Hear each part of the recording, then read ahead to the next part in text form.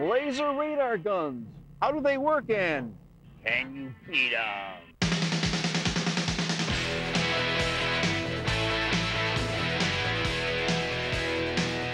They're the latest weapons of choice by many police agencies out there battling speeders on our roadways. They're portable, lightweight, and accurate up to a mile. It comes back and it gives the distance that target is away at the time the beam hits it, and also the speed. Conventional radars use K-band radio waves to clock speeders and can be detected. But laser radars are different. Because they use light to nail you. And they're pretty simple to use. It's like a camera. You point and shoot. They can get you coming and going, and even upside down for that matter, and forget about hiding in a pack.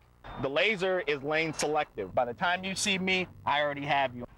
Whoa! What if he misses? I get an error message.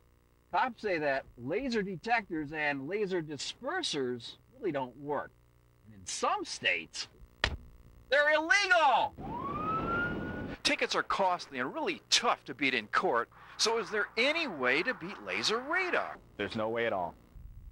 So if you get busted for speeding by a laser radar, you only have yourself to blame. There's your citation, and the same goes for you, Ken. Whoa, wait a minute, Don, wait, Don, wait a minute. Hey, we're buddies, buddy. We used to work together. I broke you in, man, what's this? I'm Ken LaPlace, for real justice.